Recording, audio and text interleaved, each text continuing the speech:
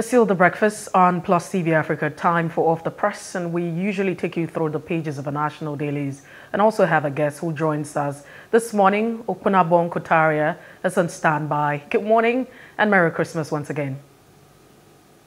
Good morning, Matthew. Good morning, Nasara, and Merry Christmas. Morning to you, sir. All right, then let's start off with the Daily Independent newspaper.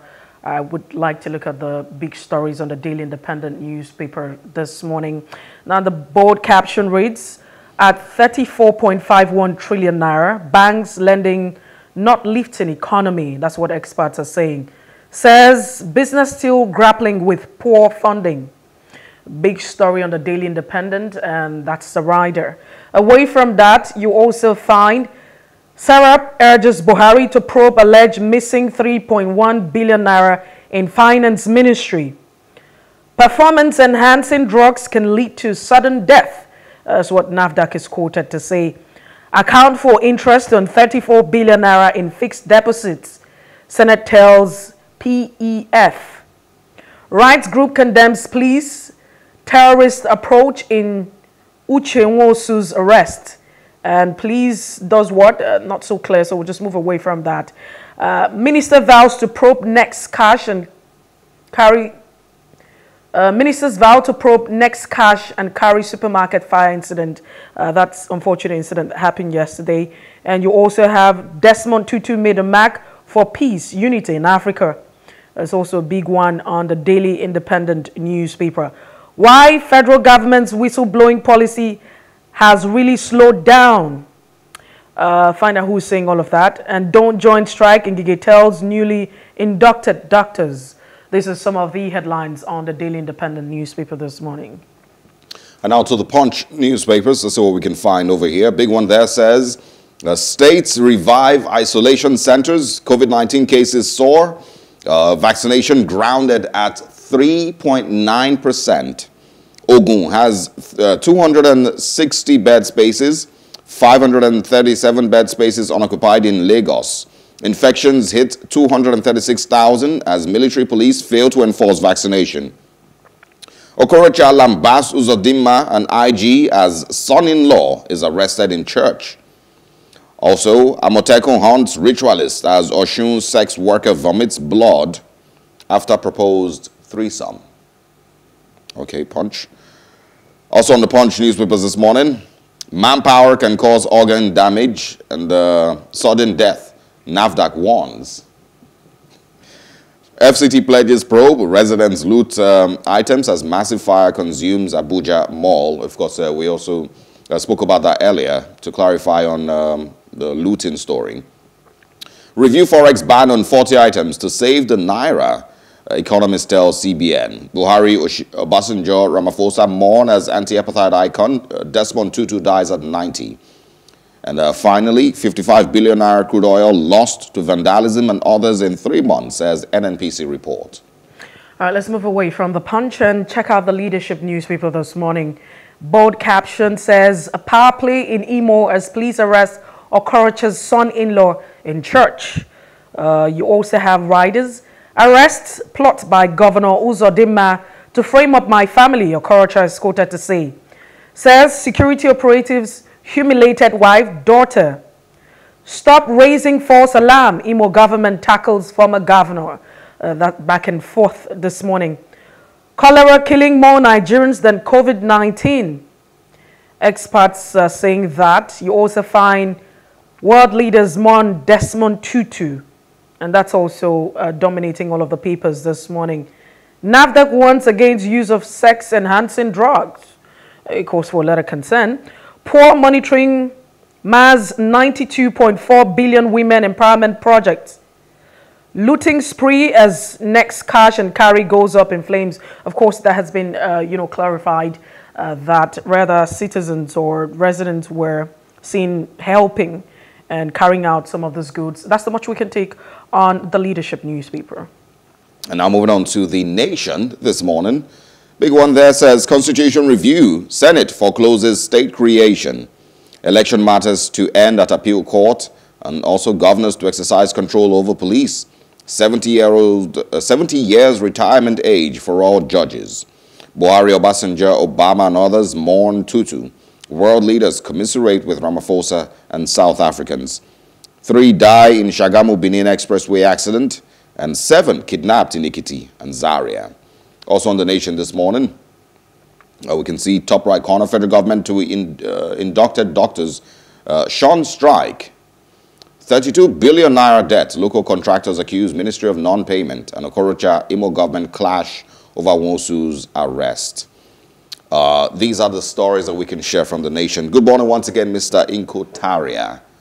I think it's right that we start with the death of Archbishop Desmond Tutu and your thoughts on that very, very sad event yesterday. Well, Archbishop Desmond Tutu was an iconic emblem and epitome of peace and the South African struggle for equality. And so his death will be greatly missed by the world and especially South Africa. He lived long, he played his role, and I strongly believe that he's one man that will never be forgotten, not just in South Africa, but worldwide. He came, he saw, he conquered, and may his soul rest in perfect peace. He's somebody that will be greatly missed in terms of advice. He was quite active in his youth days, but I don't think he could have done anything more. As time has passed, he's gone to join the saints, as the case may be. So may his soul rest in perfect peace. He will be greatly missed. His advice will be greatly missed by South Africans and the world at large. He was an international figure. He went beyond the boundaries of South Africa in terms of class. Okay, I want you to go on, and there's something I want to quickly ask. Someone here shared something. It says, as men like Archbishop Tutu and his generation are passing, I wonder who the great men and women who are shaping the direction of Africa and its geopolitics are now. And it says, I think the quality of leadership across the world has dropped.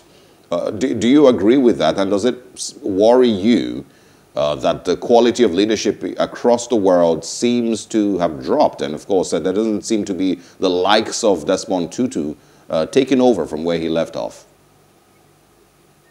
Well, yes, the quality has dropped, especially in the third world countries like Nigeria. No doubt about that. Because we have leaders, I keep saying this, with distorted perception of life. You have the likes of Desmond Tutu, the likes of Nelson Mandela, who were altruistic in nature. But the leaders we have right now are egocentric and avaricious. Their greed for money is inexplicable. Whereas in the cases of Desmond Tutu and Mandela, these are human beings who put the nation and humanity first. They maximize that and minimize their own comfort. So they were all out to ensure a better society, a better community, to ensure peace, law, to ensure equality, no discrimination. But the leaders we have right now are leaders who are bent on discrimination, who are bent on federing or lining their own pockets. They want you to be subservient in order to get what you want. For example, we have a case, like what is happening in Nigeria, for example, a situation where your loyalty is not to a nation, your loyalty is to an individual. So you have thugs, criminals, bandits being rewarded with political appointments. For the governor to allow you to apply the ticket of a political party for either House of Reps, House of Assembly, the Senate, or even to get a commissionership appointment, you must have done some dirty job for that government. It is not based on your intelligence. It is not based on what you can offer, but it is based on how many people you can kill. It is based on how many ballot boxes you can carry. And that's why we are happy with the introduction of this electronic transmission of results. And that's why people clamor for it. And that's even why people are even talking of the direct primaries, although it is not improved, but that's why people talk of it. At least it's going to attenuate it, it's going to minimize it. So, unlike mediocrity as against meritocracy, It's the order of the day right now with our politicians. So it has nothing to do with what you can offer. It has, in terms of intelligence, it has to do a lot with how many people you can kill, how many people you can fight, how many people you can abuse. For example, they want you to abuse your grandfather. You see a small boy in his 20s, in his 30s, calling a grandfather, you're a thief, you're an idiot, simply because his principal wants him to so do. And so we've gotten it wrong. We've lost completely. We've derailed completely. Unlike the days of Mandela and co., who were advocates, they were there to ensure positive change in the society. They were not about themselves. They de-emphasized themselves and emphasized the society and emphasized humanity. So that's the bane of our society today and the world at large. All right, let's look at the Leadership newspaper this morning. Leadership says, power play in Imo as police arrest Okorocha's son-in-law in church. Now, prior to this time, we also had reports saying there was a kidnap. But I'd like you to share your thoughts on that. Do you think this is a power play? Yes, actually, it is a power play. But there are extenuating circumstances. The issue is this. The hunter, is he guilty of the allegation? If he's guilty of the allegation, then he played into their hands. I agree. There is no love between Okorocha and Hope, who's of them are the present governor. There has been this bellum going on for quite some time because of, and it is occasioned by succession. Okorocha wanted his son-in-law to succeed him, which to me was even ridiculous. That's the point I was trying to make. That our leaders today think of themselves first before thinking of any other person, not minding the consequences of their actions.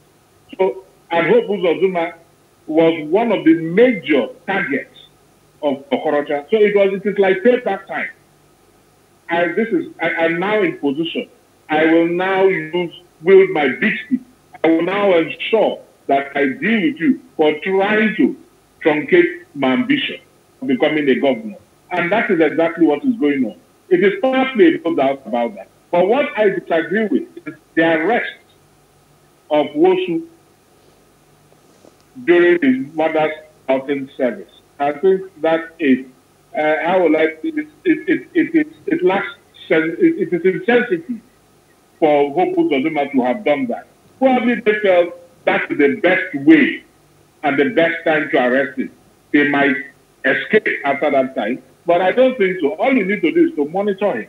That's all you need to do. And probably allow him go through the outing service and the reception, then you can arrest him. But not to arrest him just in church during his mother's outing service.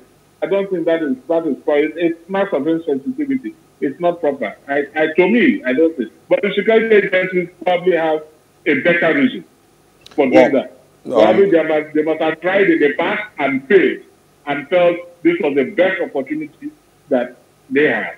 And yeah, just to quickly mention, and I think you may also want to respond to this, the reason the initial story was of kidnapping and not arrest by the police force was because the very first video that was put out concerning his arrest showed lots of gunfire, a lot of manhandling, and then at the end, the person said, oh, they've put Uche Wonsu in the trunk of the car.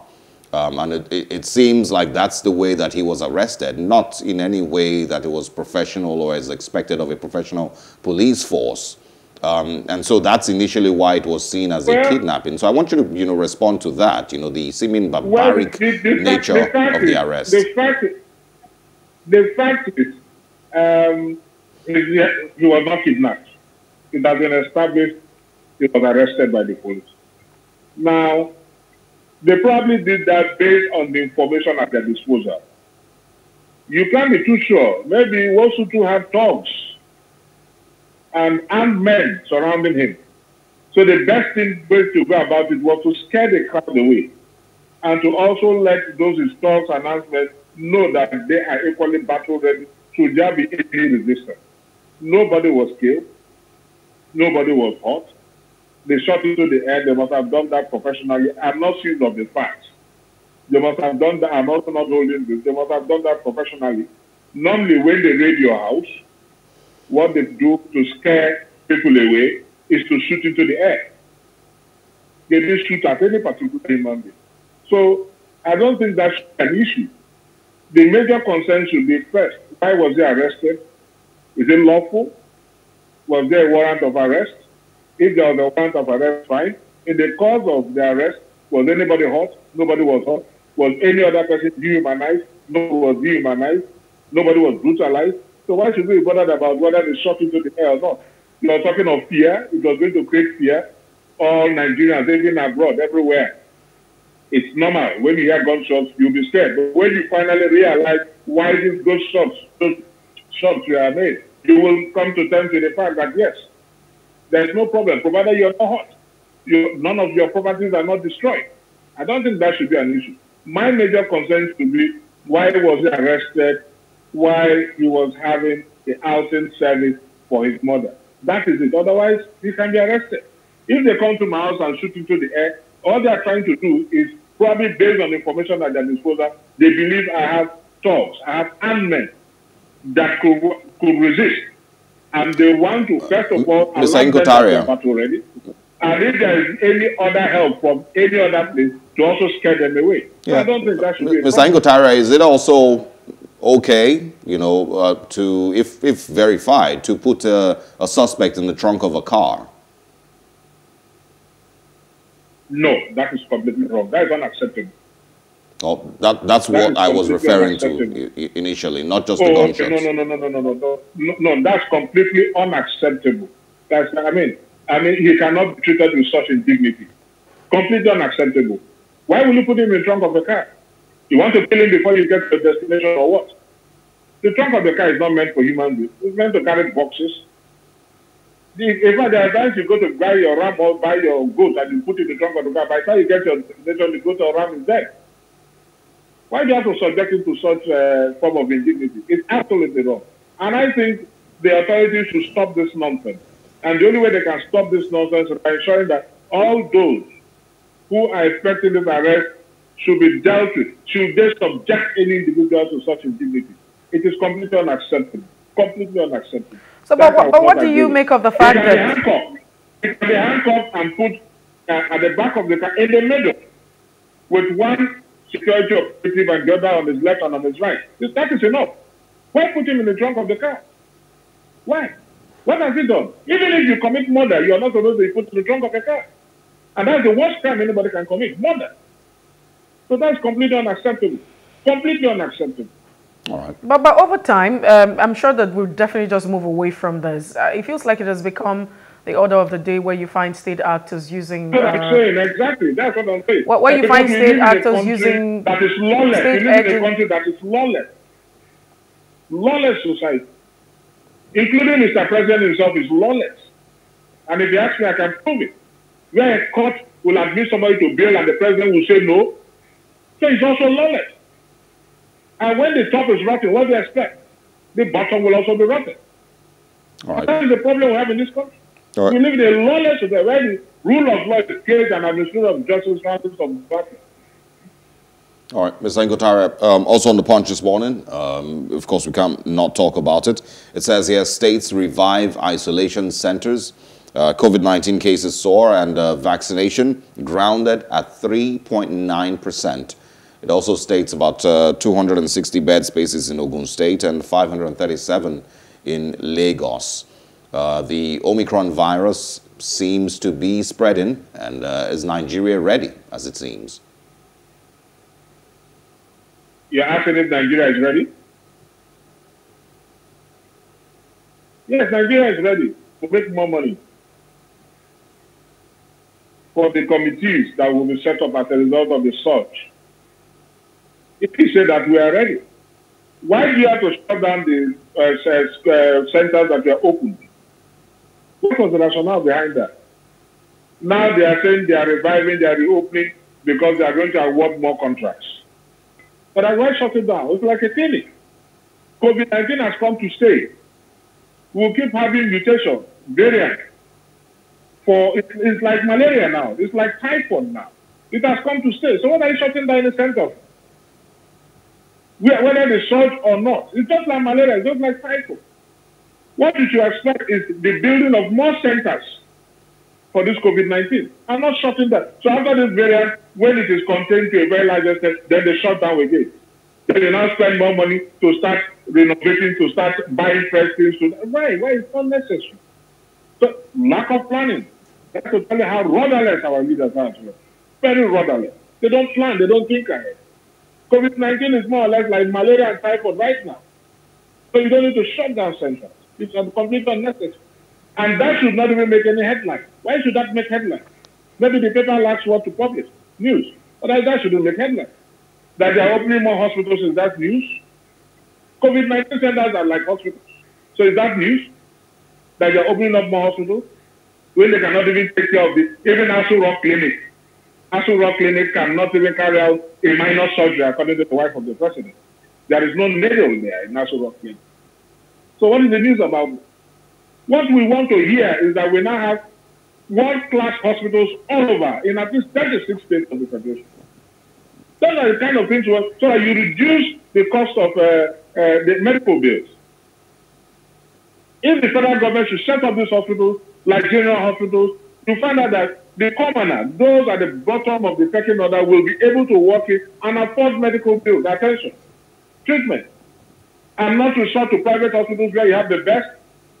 But I tell you, you're going to almost sell your life to save your life because the bills are high. The charges are quite high. These are the things the federal government should address. And not to harp on COVID. COVID is like any other disease right now. You should have the centers, but build hospitals, world-class hospitals, so that we end this medical tourism. It's even a shame that the president is constantly traveling out of the country for medical tourism. Is that not a shame? After 6 going to 7 years? So we shouldn't be talking of COVID centers. That is no news as far as I'm concerned. It's no news whatsoever. We shouldn't be talking of COVID centers, talking of more COVID centers, reviving COVID centers, and so forth. And what is the news there? That's no news. It's no news as far as I'm concerned. All right.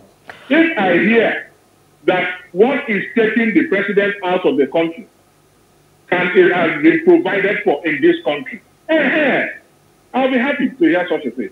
Whether it's heart, whether it's the ear problem, nose problem, whatever problems they have. We have the qualified doctors, and we also have the facilities. Okay. And that will make peace. All right, let's also look at the Daily Independent and share your thoughts on this one. Serap urges Buhari to probe alleged missing 3.1 billion in finance ministry. Should the president be urged to go ahead with probe? Don't we have mechanisms already that should, under agencies that were created by government, to swing into action without necessarily asking the president to go ahead with the probe? Let me comment, Sarah. Having said that, the president, we need to urge the president because it's either he's not aware, in his own words, there is nothing he's aware of. It's either he's not aware or he's not willing to, because there is still inertia on the part of the president to prosecute his loyalists. I have a plethora of cases to back my assertion. So he needs to be urged. Otherwise, Mr. President, I will tell you, it's on a long sojourn in the land of lethargic sleep and inertia. Nothing concerns him. He's not aware of anything. He's only aware of when the next trip is going to embark on. Whether the trip makes sense, the trip is reasonable, the trip is worthy, that is his own concern. He wants to embark on the next trip, trying to make up for the trips he never made when he was head of state. So every second, even when you're supposed to send a minister, a special advisor, he wants to be there. And he goes there talking nothing. Talking nothing, making no contribution whatsoever. So he has to be urged, because tomorrow he said, a man who sent the Inspector General of Police to Borno, got to Borno a few weeks after and was told that the Inspector General of Police never got to Borno. And he said he was not aware that when he got down to Abuja, he went to investigate. And that was the end of the matter. So we need to urge him. He might not be aware. He might not be aware. Let us urge him. And without Mr. President, I agree we need mechanisms in place. But do we have those institutions with us? And those mechanisms are controlled by the presidency. What if Malami should now say, oh, please, don't investigate this? Most of these institutions will not investigate. The corrective legal machinery will not be set in motion against the institution or against the perpetrator. And that's why most times these things are made public, so that the hands of the government are censored. But in most cases, they are not even bothered. They are not even concerned, even when they are made public. Not to talk of when they are not made public. You can urge them to investigate from now to tomorrow. Unless Mr. President gives the go-ahead, they will not investigate. And even when they commence the investigation, if Mr. President or the presidency, which includes Malami, is interested in that matter and wants that investigation, it will end. So when Sharap is doing what he's doing, is actually making these issues public, so that there will be a lot of pressure from Nigeria to ensure, or even if Mr. President fails to, then it's on record, and whoever succeeds might want to commence investigation into this issue. Yeah, but don't you think we should get to a place where it's not dependent on a go-ahead from the presidency or not? That is what I'm saying. That's why I say it's a bad system we find ourselves in. And like Sharap probably is not expecting the investigation to commence immediately. Mr. President might not even be interested. That's the point I'm making. But it's also laying the foundation for those that will succeed the president. They'll say, oh, this is what we have that wants to investigate it. These are the issues that we want you to investigate. Because if Mr. President is interested, if those involved are his aficionados, are his loyalists, nothing will come out of this clamor. They will talk and talk and talk and nothing will happen. Or they will comment and adjourn the matter, investigate, and infinitum forever. Like the Salamis case panel against Magu. You have the issue of the DCP that's involved in hush puppy. You have the issue of Baba Shawar, the former GM. Yeah, a lot of them. They'll just say, okay, let us just start this investigation to end this matter in public domain. And nothing will come out of it. So Sharap just wants the world to know. So that if tomorrow Mr. President leaves and he has a successor that has the interest of Nigeria and Nigerians at heart, he might commence investigation. Otherwise, do you need Mr. President? Not. Does Sharap need to make this noise? No, you all have the institutions. You have EFCC. Why don't EFCC on its own go ahead to carry out the investigation? But it will not. Because you wait for Malami. If those involved are Malami's loyalists, nothing will come out of it. Malami is they're making all kinds of fraud. All kinds of fraud. Make them a major fraud that are taking place in this country. Malami's name is involved. What has come out of it? Nothing. But that's just it. Otherwise, we need institutions and not individuals. Mr. President himself can be investigated, tried, and jailed when he leaves office. That's why you need institutions. And in any civilized life, even Mr. President says, do not investigate, the institution will say, no, we will go ahead to investigate. Because we have the mandate to do, either constitutionally or by statute. We have that mandate. But it's not the case here. If you go ahead, then you'll be removed the next minute. And people will just shout for 2, 3, 4 days, 1 week, and after that is all over. What are the former CJs? What has happened to them? All right. So, Opunabo Inko-Tariah, thank you very much for kicking off the week with us, and of course sharing your thoughts on these very, very important stories making headlines this morning. We wish you a very, very interesting celebration ahead. Betty, are we done? Yes, we are. Thank you for being part of the show. We do appreciate your time. Are we done? Yes, we are. Okay. All right. Good morning. And you came back to conclusion also. No problem. All right. Thank you very much for staying with us so far. We'll take a short break. What happened on this day in history many, many years ago we'll be sharing with you. And right after that, our first major conversation starts off here on The Breakfast on Plus TV Africa.